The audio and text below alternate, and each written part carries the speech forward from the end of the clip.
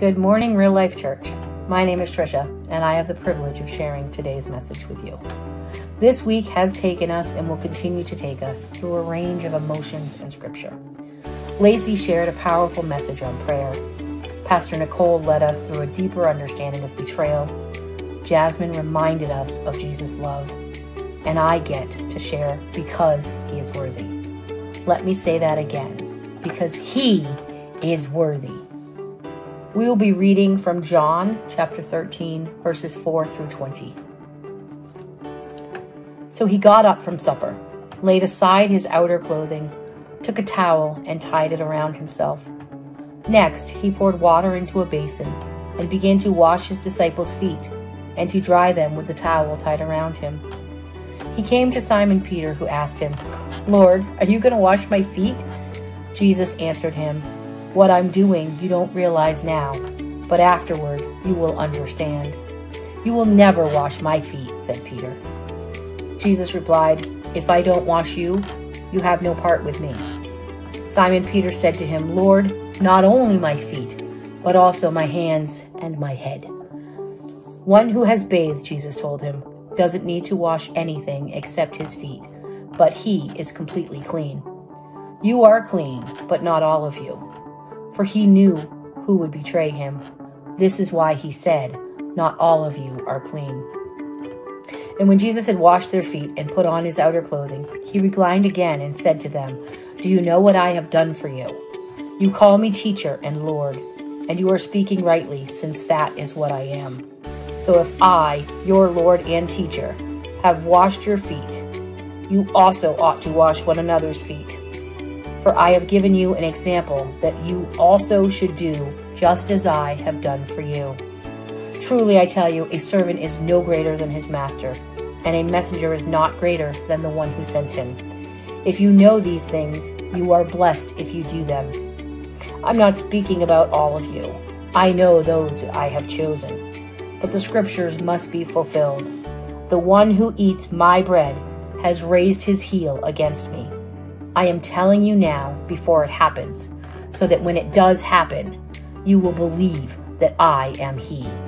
Truly I tell you, whoever receives anyone I send receives me, and the one who receives me receives him who sent me." Today is Passover. Most people reference the Last Supper, sharing a meal with Jesus. But as I think about this passage, the significance of foot washing continues to amaze me. Can you imagine what it's like to wash the feet of someone in sandals after walking miles in the dirt, dust, sand, mud? Feet are not what most of us would view as a beautiful part of ourselves. Yet Jesus lowers himself. He kneels to wash the feet of every disciple. He wants us to come to the table, to rest, and he kneels to wash our feet. He is so worthy. There is nothing more powerful than the name of Jesus. The joy that we get when we recognize his worth, our identity in him, our salvation, that true freedom is so overwhelming and powerful. Despite knowing about the betrayal, Jesus chooses to include Peter. He accepts him, knowing that he's going to turn him in. He cleanses and offers wisdom. Jesus recognizes that we will never understand, but he still loves us. That is such integrity and character, and a worthiness to be praised. We honor his worthiness when we serve. He instructed them to go and do likewise. We ought to be washing the feet of others. Do I thank him for who he is and all that he's done? Do I come to the cross? Do I pray? Not only when I'm struggling, but in my joy and blessings. Who have I betrayed? Do I forgive those that have betrayed me, or lied to me, or misunderstood me? Am I asking Jesus to cleanse my soul? Because it is only through his worth that we are redeemed. When I love like Jesus did, I honor him in the best way possible. He is so precious, and nothing compares to his love. But am I prepared to give it all just as Jesus did? Will I kneel in service to him and wash another's feet?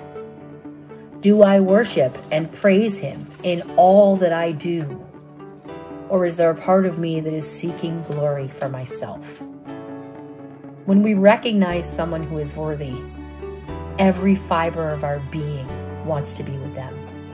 Our desire is to spend time, to get to know them, to love them, and to please them. We value their presence, and we praise Jesus' holy name. He is so worthy and faithful that he never leaves or forsakes us. So when we think about because he is worthy, we should be screaming his name in praise. We should be shouting his name when we are excited and joyful. We should be calling on him when we're struggling or in sorrow. Please join me in prayer. Jesus, we praise your name. It's higher than any other. You are so worthy, Lord, and we ask that you wash our feet. Make us clean, Lord. Forgive all that is not of you. Whatever is not pleasing to you, take it away.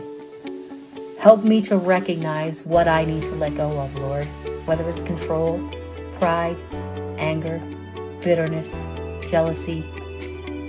You can fill in your own. Ask him to reveal it if you don't know what it is. But I also ask that you remind him what it is that I need to grow in. Because, Lord, we want to be a reflection of you. We want to magnify your name and glorify you. Assure me that even though I have raised my heel against you, I am worthy of redemption because you are worthy. Lord, I'm ready to be redeemed. So please wash me now. Amen. I hope you have a blessed day.